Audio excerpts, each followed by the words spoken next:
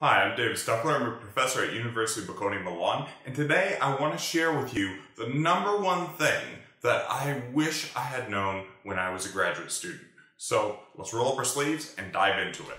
So you've chosen to go to grad school because you want to invest in yourself. You want to boost your academic and research careers and unlock your higher potential.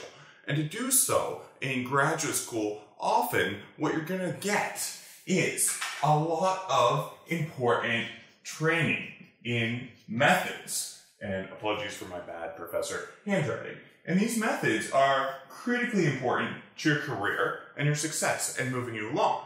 But at a certain point, what you need a lot of to make these methods useful is you need some ideas.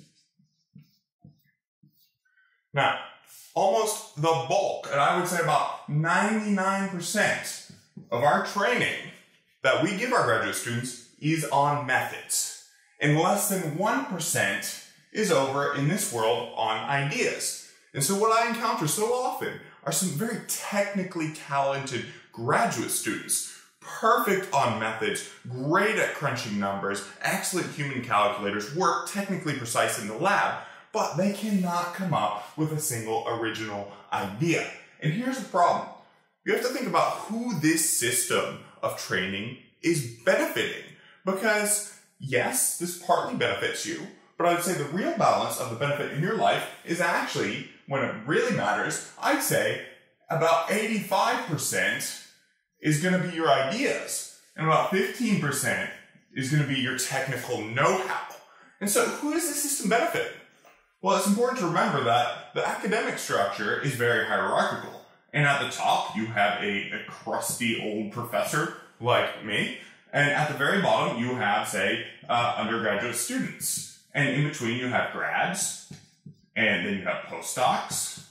And then you have, sometimes, and I hate this term, junior faculty. But you can see, even that term embeds this notion that there is a hierarchy. And if you're sitting at the top of this totem pole as a professor, what do you want? You want sets of hands. You want sets of technically capable and talented people who will do what you want them to do. And that is precisely who this system benefits, who this system serves. And I think it's time to change that system, not just for the good of education, but really for the good of you, your career, and fast-tracking your success. So, how do you come up with good ideas? How do you choose a good topic? How do you know if your topic is going to have any impact?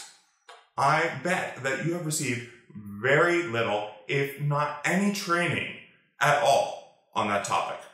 And so I'm here to help. If you click the links below, I've got a session that I had never seen before on how to choose a good topic. And I've got a session on how to forecast the impact of your topic. Because I often find people want to know, in some objective way, am I on the right track? And I've got a tool completely for you and a set of training that's going to help you forecast the impact of your topic before you dive in. So, thanks for watching, and look forward to seeing you soon.